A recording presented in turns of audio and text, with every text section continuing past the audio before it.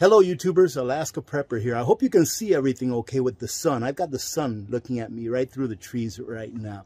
Today I'm going to be reviewing for you all the Bogue RV CR55. And this is a dual compartment cooler that not only allows you to have a refrigerator side and a freezer side, but allows you to decide whether you want to turn the whole thing into a freezer or turn the whole thing into a refrigerator, or which compartment you want to be the freezer or refrigerator.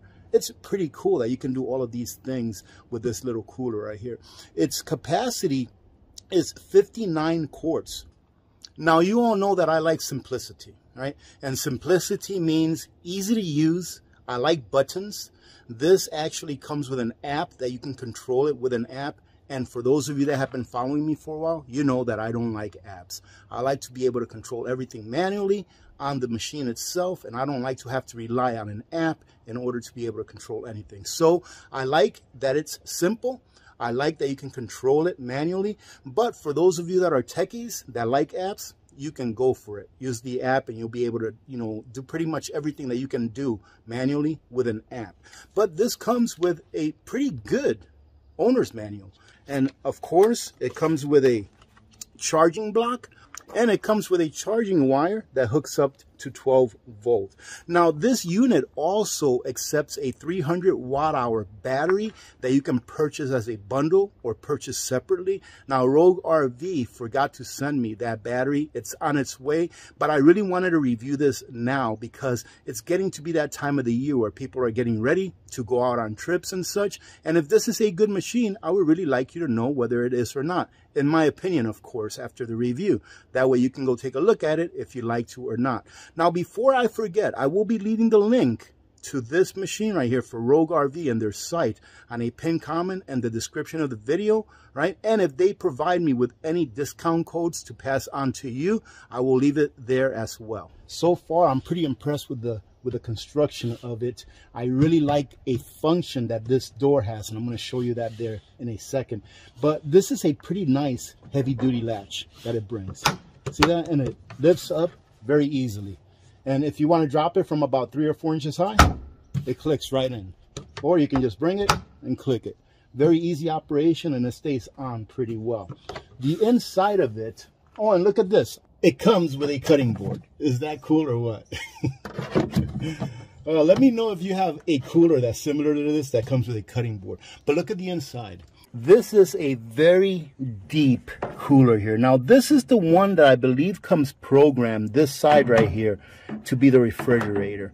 And then you have a smaller side here, which is programmed to be the freezer. And the reason that this side here for the freezer part is not as deep as the refrigerator part is because under it is where the compressor and all of the things that make this into an actual refrigerator are. Okay, and you can see that in the bottom there is a plug that you can take off to let any water drain out. This right here looks like it might be lights. I don't know that. I didn't see that when I was looking through the user's manual, but this looks like it might be some LCD lights. We'll find out if that's what it is later on. It's got one on this side as well. And to not disappoint, ladies and gentlemen, Rogue RV made sure to put a bottle opener on one of the sides. It looks like it's a stainless steel bottle opener. And the wheels, ladies and gentlemen, at first they look cheap, but they are not. It's actually a hard plastic wheel, a rim, but it's got a nice rubber tread on the top. So it's not one of those wheels that's all hard plastic that tears apart easily. It's a pretty good wheel as far as being able to drag it, as you can see here, through gravel and such. Now, this here is the part where you would put the battery that is available for this model. However, like I said, I don't have it yet. It is on its way, and maybe after I receive it, I'll go ahead and do a follow-up video to show you how well the battery works. But if you don't have a battery, you can always charge it through this port here. It's got a solar port, and it also has the 12 or 24 volt port as well that you hook up to either your car or to a solar generator, which is what I'm going to be doing today, or to an actual AC outlet in your home. You know, I've never owned one of these machines before, but everything that I'm seeing, I really like it. And I can actually see this being used like in a small cabin or in an RV or something like that as the main use for keeping your things cool. Another thing that I think this would be a great asset for in the preparedness realm is for those people that are on medications that need to keep them cool. This you can actually set to the temperature that you want it to be at, and it will stay at that temperature as long as it has energy provided to it. And I really like the quality of all of the little things here. Like this handle seems like it's a very sturdy handle. And let me show you the other end. It has an actual bar that if you do not extend it out, you can hold the bar from this end like this and hold the handle on the other end and lift it up as one whole unit, unless you want to go ahead and pull it by the wheels. And to extend the bar out is very simple. All you have to do is go ahead and click on this small lever right here that's on each side of the bar, and it will extend out. And then all you have to do is extend it out and then pull your refrigerator wherever you want to bring it. Now take a look at this lid. I really like it. See how it comes up nice and easy, but what I really like about it is that you can turn this lid around very easily. No screws or nothing. All you have to do is pull up this side, and there you go. Comes right off. It's got a little, I don't know what to call this thing, little button, whatever it is, on each side. And to put it on the other side, all you do is you put it in here in this little hole first. If you can find it, that is. And then slide it in the other one, and it closes just as good.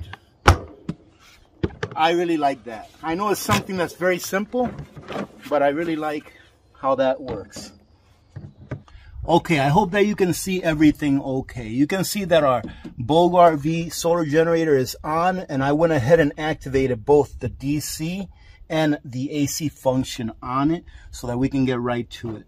So the first one that we're going to try is we're going to go ahead and just turn this on, right, on whatever setting it is from the factory. We're going to turn it on, and we're going to see how much wattage it pulls off of AC, and we're going to see how much wattage it pulls off of DC. All right, so let's go ahead and start off with our DC. We're going to go ahead and plug it in to the unit, and this is a dummy proof plug-in that you put in there. It only goes in one way, and I like that about equipment. I like it when it's dummy proof because I am a dummy.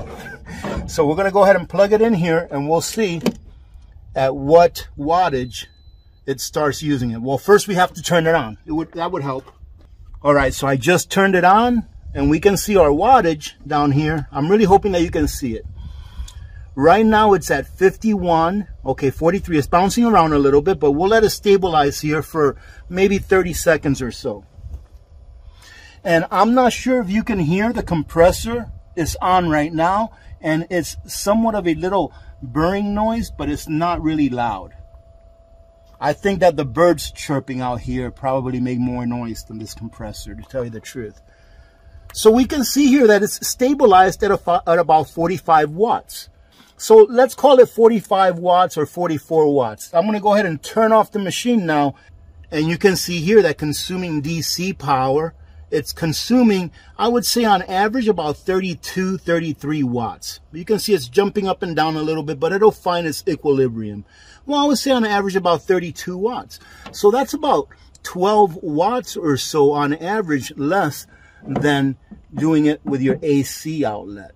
And why is that, ladies and gentlemen? It's because when this block right here, when this block converts your power to AC power, it uses energy.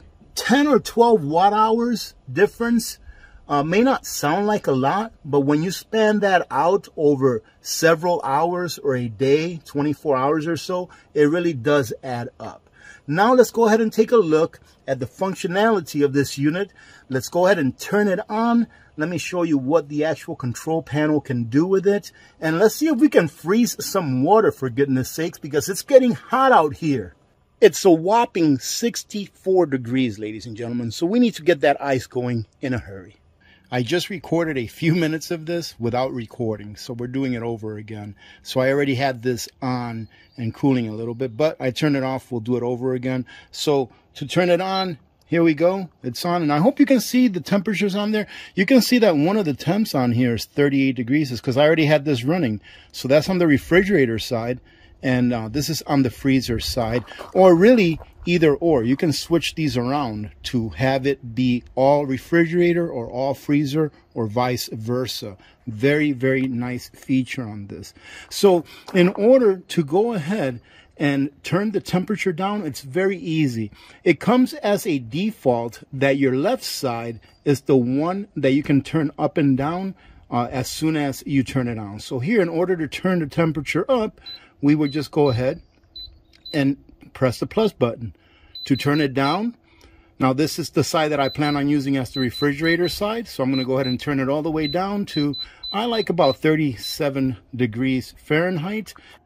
Now, in order to turn the function of being able to bring the temperature up or down to the freezer side or to the right side, it's very simple, ladies and gentlemen. All you have to do is press the minus and then press this side, and now you can go up or down on this side. See that? And it's not a long press or nothing. It's just a quick press. So we're going to bring this one all the way down to -4, which is the lowest that it will go. So you can turn this entire machine into a freezer or a refrigerator, or have whichever side you want to be a freezer or refrigerator. I'm going to go ahead and put a thermometer in there on each side, and I'm going to go get a bottle of water for each side to see if it actually achieves the temperature that it's supposed to. So here you can see the two thermometers that I put in here. This is my freezer thermometer right there. And then this one right here is just one of your automatic ones that you have a wire to it. And the probe is down yonder. And I'm just going to go ahead and close the door and keep this out. You can see that this one's already dropping a little bit. Let's go ahead and close this lid. And even though that little wire is sticking out, it still has a very good seal. It's like I said, the gasket that they put in here in this lid is very good quality. And we can see here that it's back down to 40 degrees on the refrigerator side. And ladies and gentlemen, take a look. 35 watts, 32 watts, 27 watts. I would say that is averaging 30 or less watts on average. And this is while it's running. Okay, so you can see that this Bogue RV solar generator is at 98% right now, and that we are still running off of DC power. So let's go ahead and see how long it takes for our freezer side to get to freezing. And let me go grab a bottle of water for each side so that we can put it in there and see how long it takes to freeze the water and see if it will maintain temperature on the refrigerator side. All right, I couldn't find any bottles of water. We don't really buy bottled water, but I did find a couple of these popsicles here that we had hanging around for the last, I don't know, 5 years or so. So we're going to go ahead and put one in the refrigerator side and then one in the freezer side. And now that I look at this, ladies and gentlemen, now that I look at this, I forgot to mention something. It just reminded me because I saw this option here, and it's this right here.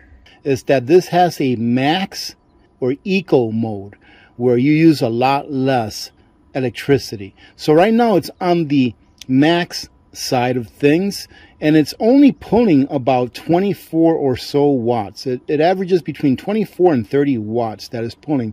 But if you hit the little gear here and you press it and just leave it pressed, it's going to give you an option on whether you want to change it from low to medium to high.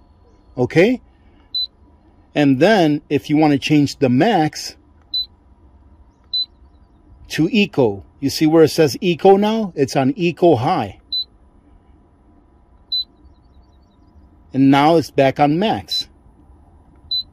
We're going to go ahead and change it to eco. We're going to leave it on eco, and now if we want to change it from eco high, all we have to do is press the little gear again and keep it pressed in, and you'll see that the high changes, and you can change it to low, to medium, or to high. And if you want to leave it on eco high, you just don't press the button again.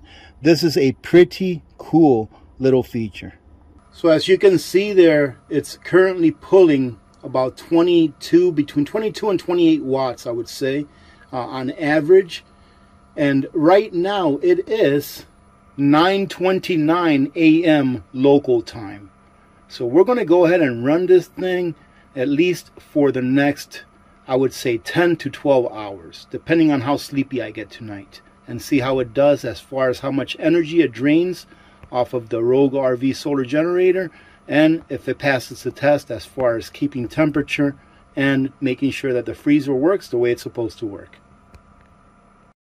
All right, ladies and gentlemen, it's been about 45 minutes. I'm on my way to the bunker, so I figured I'd stop by. 45 minutes, our refrigerator side is at 38 degrees Fahrenheit. And let's take a look inside on our freezer side. Our freezer side, oh, look at that. Our freezer is already at -4. See that? The popsicle there hasn't frozen yet because it's only been like 45 minutes. It's nice and cold. But you can see that our freezer is -4. Not bad. And there's our popsicle down there on our refrigerator side. And here's the little LED lights. I think that's pretty cool. All right, so we'll be back here in a little bit. Let's see what the Rogue RV solar generator is at. It's at 96% power, and you can see that it is drawing 21, 23. It just went up a little more, probably because I opened the lid. But it looks like it's averaging about 23 or so watts. So far, I'm pretty impressed with this little setup. One thing that I just noticed as I was walking up here is that this is a black cooler and the sun is beating right down on it. So let's take a look and see what the temperature of the outside of the cooler is. I've got this little gadget here that tells you what the surface temperature is. So let's go ahead and press it here. So the surface temperature of that part of the cooler is 95, almost 96 degrees. Let's see what the side is. 91 degrees, and it's definitely a lot hotter than what it actually is out here. It's only about 65, 67 degrees outside ambient temperature, and you can see that the surface of the cooler, since it is dark, is sucking up a lot of that sun.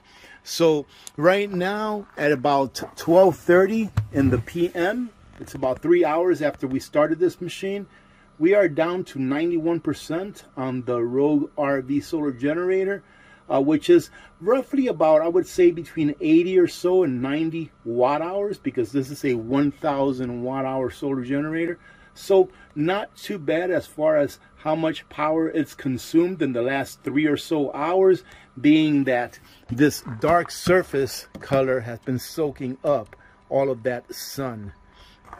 The refrigerator side shows that it's at 34 degrees, but we do have it set at 37, so maybe it's because the compressor is running right now, cooling it up. And let's take a look and see what our freezer side is doing. Our freezer right now is at 0 degrees, and let's take a look at our popsicle. Oops, excuse me.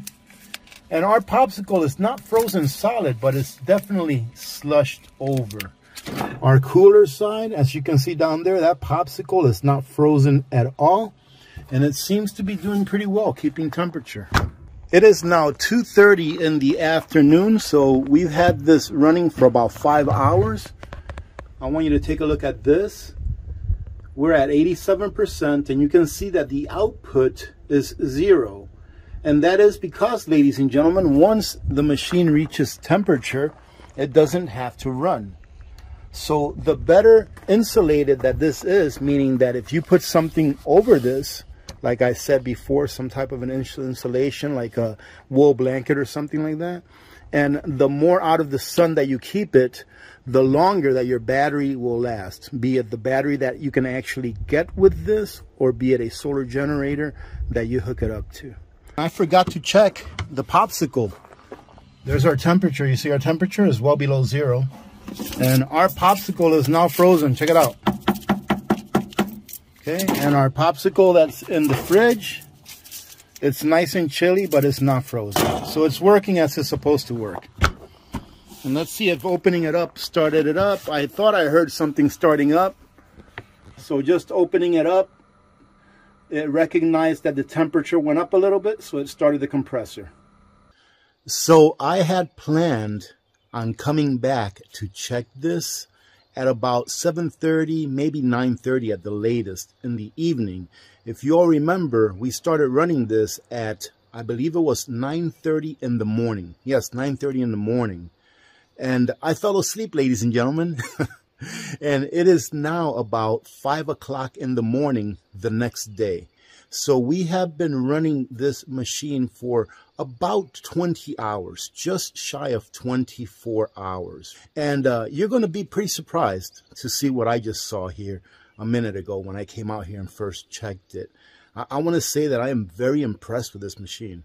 I think this is a must-have for any person who's preparing for maybe a grid down situation where they want to be able to keep things cool and even frozen with very little use of energy, right? There's one thing that I've found about this machine that I would change, but only one thing, and it's not even that big of a deal.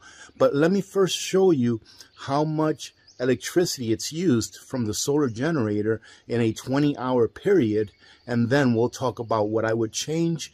And I mean, I'm already going to tell you that I highly recommend this machine. So the first thing I want to show you is that our freezer side is at -7, but our refrigerator side that we had set, I believe it was 37. Yes, we had the refrigerator side set at 37. And you can see that it's 24 degrees in there, which means that if we look in there, that popsicle should be frozen. And in my opinion, that's not really a good thing, because if it says that you can set it at 38 degrees, which is a good temperature to set things at, that you don't want to freeze but maintain fresh, then it should maintain it at 38 degrees, not 28. The -7, where the lowest that it sets is -4, is okay, because if you're going to have something set at -4 degrees, I don't think that -7 is going to damage it any. But something that you didn't want to freeze could be damaged if you set this at 38 degrees or 37 degrees, and it goes down to below freezing. So let's take a look inside and see what happened to that popsicle that we put in the refrigerator. So this is the refrigerator side, and we can see here that the popsicle is not frozen, and that's great. I think that the reason that we're seeing the temperature as high is because I have it right up against the wall. And if you all remember, right down here, somewhere in this area on the bottom, is close to the compressor. But look at this. Look at the internal temperature of the freezer side. It's showing that it's more than -10 below zero, closer to -20. And this is the actual thermometer.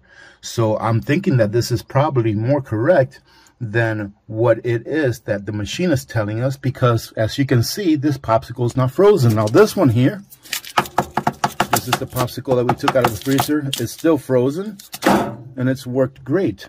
Now look at how much energy it's used. Remember that we started this out, I think it was at 99%, but let's say it was 100%, 27%. That means that in 20 hours time, we used roughly 270 watt hours. So let's call it 300 watt hours in 20 hours time. I think that is a great use of energy, to have all of this space to be able to keep your things frozen or chilled. What would I change about this? I really, really like this cooler. I think it is awesome. I really do. The only thing that I would change on it is that since there are two compartments, one for refrigerator, one for freezer, or however you want to make it or mix it up. Since there are two compartments, it'd be really nice if they can put two doors. If they can take this big door, split it in half, and have two latches, maybe one here and one here, so that each door you can open independently. That's the only thing that I would change about this machine. Other than that, I think it's a great machine. It's a great design, very user-friendly.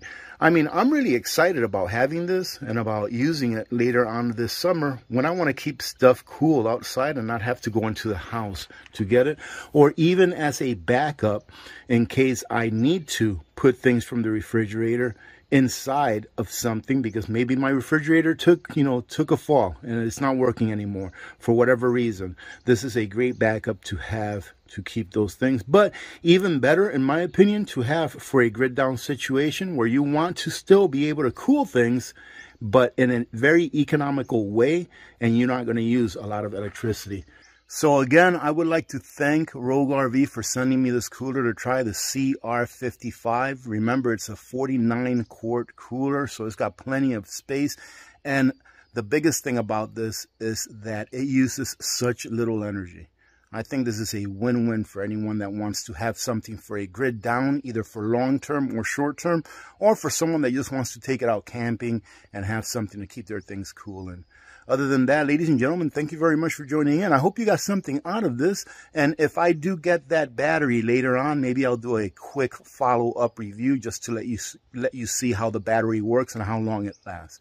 Other than that, have a great day. Thanks again for joining in. Remember to be good to each other. When good people do good things happen. Remember to reach one, teach one, and repeat. If we all did this, the world would be a better place. And you know that it will be a better place. Many blessings to all of you and your families. I'm Alaska Prepper. I'm out.